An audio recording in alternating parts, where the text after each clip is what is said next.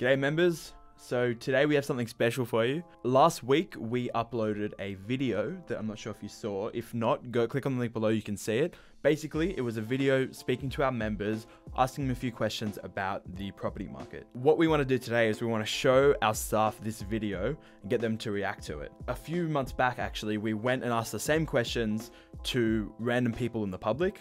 So please go back and watch that as well, because what we want to have a look at is the difference between what the public have to say about the property market to what our members have to say. So it's quite a fun video. I hope you'll enjoy it. Let's get straight into it. Over to you, Jacob. G'day members. Today is Investmentor's 2-year anniversary.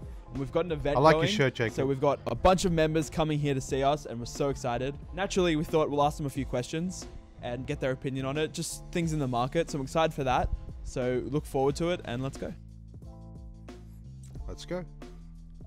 What is the first thing you think of when I say to you the property market? A lot of potential. Money, investments. A great way to make money. Passive income. Wealth. The value of land never depreciates, so it's always something that's going to bring you money. Value of land never depreciates. Wealth, opportunity, passive income. I mean, just those answers already, you can just tell that these guys are already educated. They could even be mentors if you ask me. Such a big contrast to, when we asked the general public and it was all about fear. It was basically the total polar opposite. Fear, too expensive, price out of the market, never going to be able to get in. And these guys, if you look at these guys, and literally a couple of months ago, or before they were educated about this, their answers were the same. They would have been exactly the same as 99% of people out there. You can just see the shift in the difference in their thinking about property and wealth just in a time frame of a couple of months, which is, they're completely different people. Own any properties? I just invested in one of the properties last year. My mum owns one. Yeah, we own one together. Oh, okay. At the moment, we've invested through Investmentor, so we have one property. I own 2 properties. And they were bought with Investmentor? One of them was. I think that's a fundamental difference in reaction. It's because of the experience that I think. Whereas if you talk to people who are on the street that don't have any investments, they may not even have their own house, they actually haven't experienced property itself. All they've experienced is living in it. All they've experienced is what they hear on the news. I think these guys, when you speak to them, they're just much more attuned to properties in general. So their mindset is totally different. You can already tell. What do you think about properties? Wealth, passive income, all of these type of words. You ask a lot of people, they could say expensive or, those type of things. That's such a different mind frame.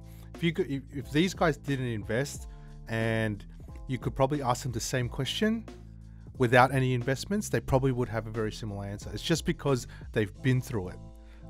Most of these guys have, when you ask them, 1-2 properties. So I think experience counts for a lot in being able to change just the way you think, So where do you see prices heading in the future? I think it has seen a slight pullback. Long term, it will definitely be a worthwhile investment. Definitely the property prices will continue to grow. I think there's going to be a bit of a market stabilization over the next 1.5 to 2 years.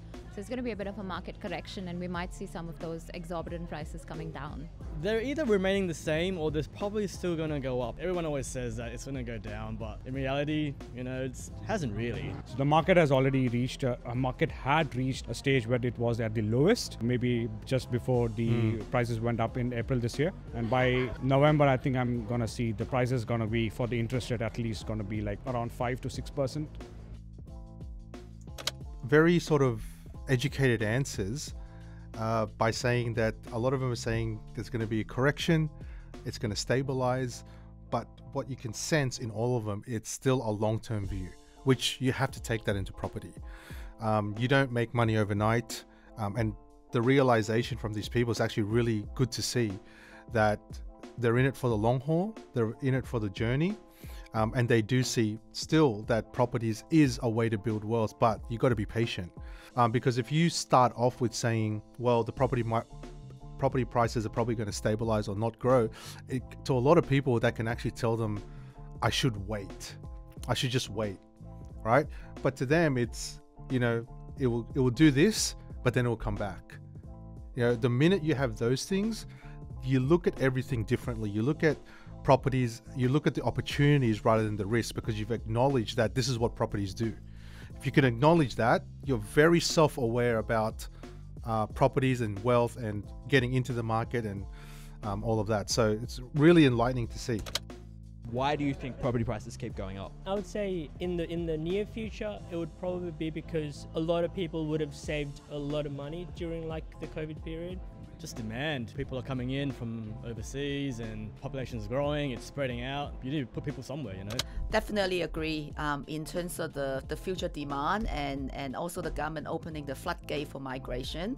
And we're really confident that the market will continue to grow in a sustainable way. Yes, Jack's correct, migration and all that, but the balance of it is, yes, you've got demand, but also I'd like to add to these guys, it's also about supply.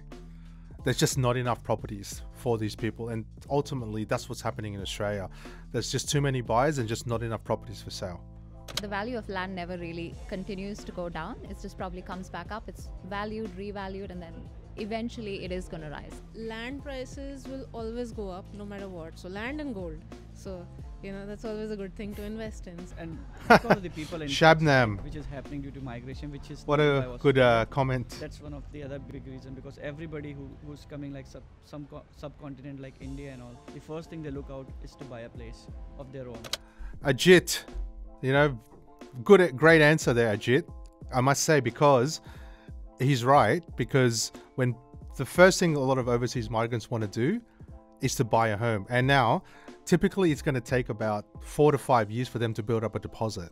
But within that 4 to 5 years, a lot of these overseas migrants start off on pretty decent income, so they can actually get there a lot quicker before the 4 or 5 years. So, but he is right. A lot of people come here, want to buy properties because they're coming from a country where when they come to Australia, they want to have, you know, they start working, they have a family, and they really want to set up their foundation. So the first thing you do is to buy a home. So what does that mean? It just adds so much more pressure to even the current people living here, plus the overseas migrants who all want to buy a home. So yeah, he's absolutely right. The market in Australia has already reached that low level. During the pandemic, it became more of the buyer's market than the seller's market. And eventually that trend had to follow on. So it has to compensate in some or the other way.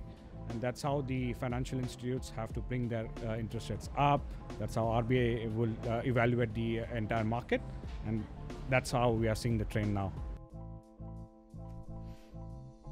That's fantastic. You noticed, especially with that last bit there, the way they answered all those questions, you can really tell that they're absorbing the knowledge and the education as well. People do really understand, and they see great potential, and also seeing this is something that they needed to do in terms of if they wanted to take their wealth building to the next level, or just making sure that in the future they're financially secure. And real estate and property is one of the very secure way and proven way to do it in Australia. You know, these people were open-minded to begin with, right? And I think you got to be open-minded. I personally find that if you're not open-minded to this type of thing, and if you're not open-minded to be maybe not correct about something, and you're open-minded enough to change your opinion, that's the thing that really separates out, I think, people that can actually get quite far in life versus people that can't. Because most successful people that I know of, they don't think they're the smartest people in the world.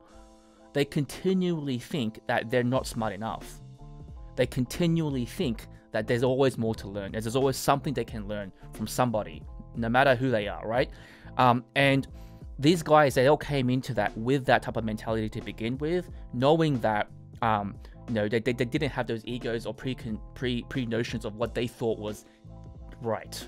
And I meet people all the time where they think they know everything, whereas in reality they kind of don't, right? But they think they do, and that's the thing that holds a lot of people back. And then, of course, if you've got that foundation and then you put the education on top, that's when magic happens. That's when you get actually fantastic results. There's no point giving education to somebody that doesn't want to be educated. And I think one thing also very pleasing to see or hear is that people understand property investing is a long-term business. And they also recognize the fact that there are going to be choppy rides along the way. There's some, a time that a property market will go up, and there are times that will stagnate for a little bit. But over time, the market will do, or the property will do what it's supposed to do for you. And that's actually really pleasing to see. And that's really what we believe. It is a long-term game. You need to be patient at times, but you need to have faith and believe in it as well.